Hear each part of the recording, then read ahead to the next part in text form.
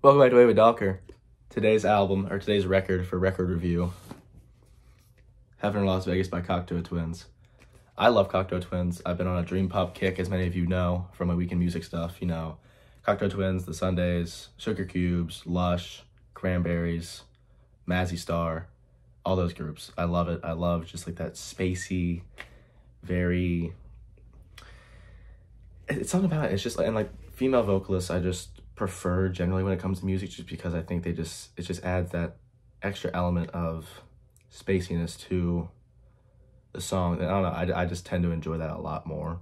I don't know if that's, no, I mean, that's definitely, whatever. I like female-led bands generally more, and this is obviously led by female vocalists. And they're such a unique group in the sense that, like, the lyricism isn't that essential to the enjoyment of the music, because you don't know what the hell they're saying 90% of the time. And they're an Irish group. Like, it's not like they're speaking another language. Like there's not really an Irish language. It's more just like a dialect.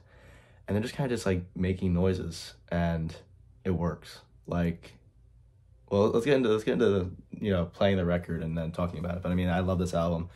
It's not my favorite from Cocteau Twins. Milk and Kisses is my favorite. I really want to get that on vinyl. Like Calves Can Smack is probably my favorite Cocteau Twins song.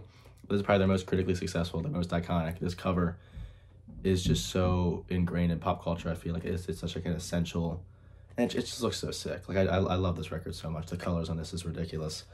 Yeah, let's give it a listen, and then let's talk about Heaven in Las Vegas by Cocteau Twins.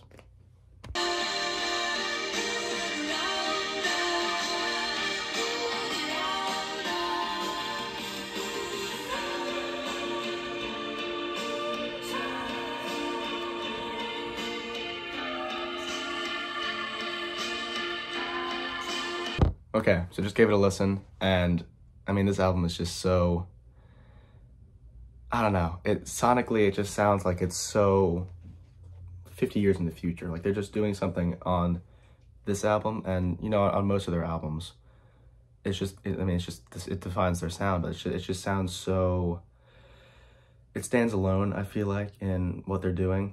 And it just like, it feels like it's, you know, like I said, it just feels like it's from like 50 years in the future. Like, when I heard Cherry Colored Funk for the first time, I was like, was this song made in like 2060? Like, how are they making instruments and like production and everything sound like that? The vocals really add that extra element of like futurism, or like it's like retrofuturistic kind of thing. Like, I don't know, like I feel like a song like, you know, like Ice Blank Luck, I Wear Your Ring, like I feel like would fit right in like a Blade Runner movie. But yeah, like they just have, it's insane. I can't fathom the creation of this music. Like I want to just be in the studio, just like seeing them mix these sounds and vocals together, because it just sounds so insane. Like, I don't know, it just blows my mind. If I had to pick a side, Cherry Colored Funk is one of my favorite songs of all time. Like, I think it's just one of just the best sounding and just best songs ever. It's not my favorite Cocteau Twins song. Like I said, Calves Can Smack is my favorite. But side A has, you know, Cherry Colored Funk, Heaven in Las Vegas, the title track, and Ice Blank Luck, and like 50/50 Clown, Pitch the Baby. Those are all great. But side B, Frou Frou Foxes and Midsummer Fires and Fostopolik are really great. I Wear Your Ring is also really good. Road, River, and Rail is also really good. I'm gonna go side A, I feel like. I just think Cherry Colored Funk and Heaven in Las Vegas just elevate that side to a whole nother level. But yeah, wonderful album.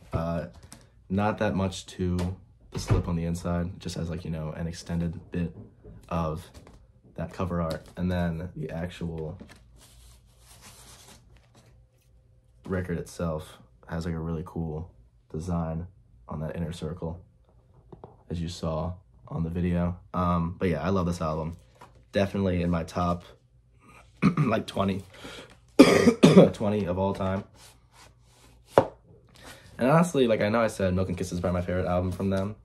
I think this is probably my favorite album. It's just that Calves Can Smack is my favorite song, because this one is just so, just top to bottom. And like, it's one of those albums where it's like, yes, the cover does